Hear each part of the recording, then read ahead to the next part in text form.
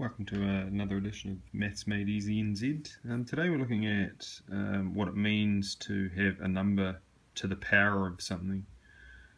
So what we've got here is what's called 4 to the power of 2. Now a lot of people mistake it and think that that just means 4 times 2, which is 8, and they go, oh, 8, that's it, the number's 8, that's the answer. But actually it's not.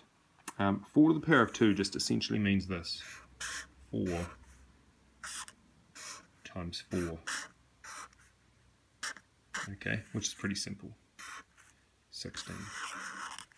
Alright. I'm going to go one step further as well. Obviously, to the power of doesn't just mean that it can be to the power of 2, but also, let's just use another number, 3. What if it was 3 to the power of 3? It's not 9, okay. It's not 3 times 3 equals 9, but it's 3 times 3 times 3.